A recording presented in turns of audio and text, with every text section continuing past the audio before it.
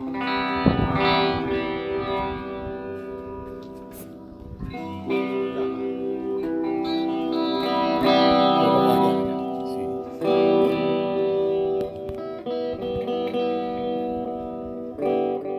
back to the channel. If you're here either for something that's exercise science related, you're here for some type of form of medicine, or you're here because you literally want to be spiritually free. You want to be able to tap into yourself that much more. For this particular video, we're going to be talking about hanging and the benefits. I want to just shout out some.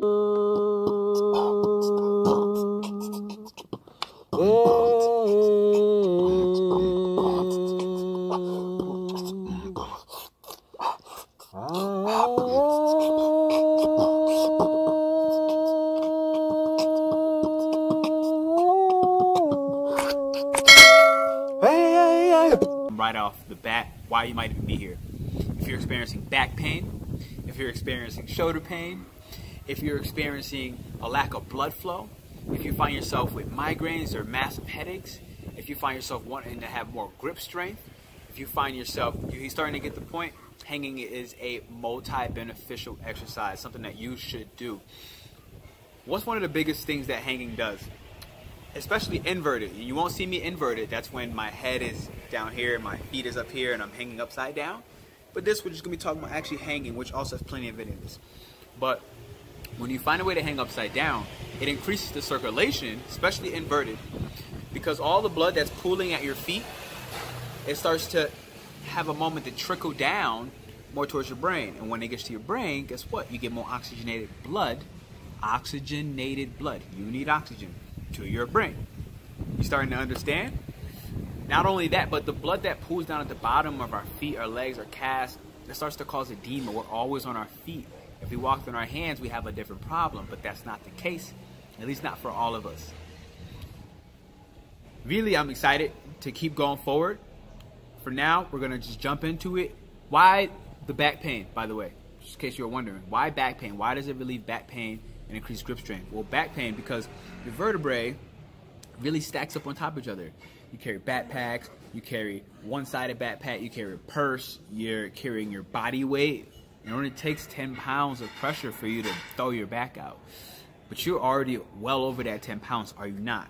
So when you hang, what happens is these discs that are compressed have an opportunity to just rip apart, rip apart, rip apart. And even 30 seconds starts to allow that to happen. And when that happens, now your muscle is no longer pulling on you in a negative way. Because what happens when your spine is cramped, then your tendons are kind of starting to get in the way and they don't have any room to do what they do, connecting the bone to the tissue. So when that happens, now you're going to get your muscle to pull. And you're going to feel like, oh my God, my muscles are tight. That tightness starts to cause very limited range of motion. And that's just another reason there. Shoulders, okay, obviously because I'm hanging from the shoulders, right? If I'm up, I'm hanging from here, my legs are just hanging down. Just go ahead, stay tuned, just stay tuned.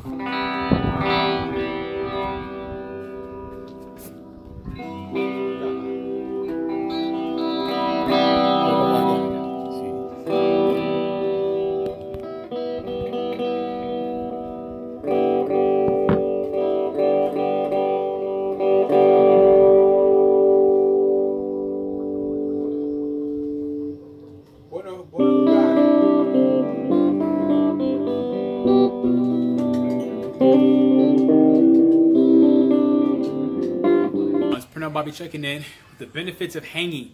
All right, you're gonna get not only more grip strength, which will help you, especially if you're somebody that likes to be in the gym. You do a lot of pulling, whether you're doing pull-ups, whether you're doing rows, whatever you're doing in the gym. Huge to hang and to release some compression. Now, let's say you're not in the gym. This video still applies to you. Why? Because if you have lower back pain, you're gonna want to do some hanging. If upper back pain, you're going to want to do some hanging. If you sit at a desk all day long and you type for 40 hours a day, even though there's not that many hours in a day, you're going to want to do some hanging.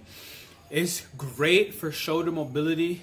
If you ever had any rotator cuff issues, any surgeries or anything that pertains to your labrum tearing, obviously you're going to want to use your better judgment and do it at the right time. If you're not clear to doing the exercises, obviously don't do this yet, okay? I'm not telling you to do that, but I'm telling you that when you are at a place where you're ready, hanging will be instrumental for your recovery and also just for your spinal health. That's one of the major reasons. Spinal health is huge.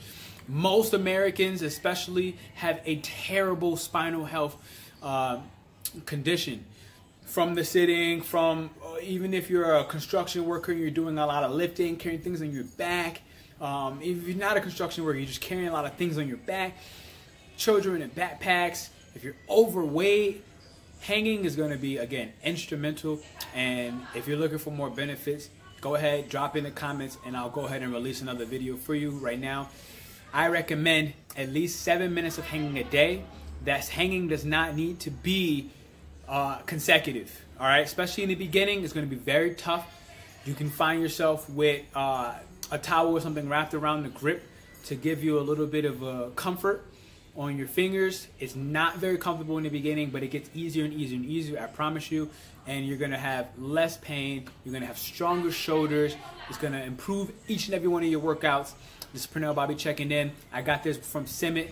Simit, thank you. I've been hanging every day, trying to get up to that 7 minutes. Again, accumulatively 30 seconds here, a minute and a half here.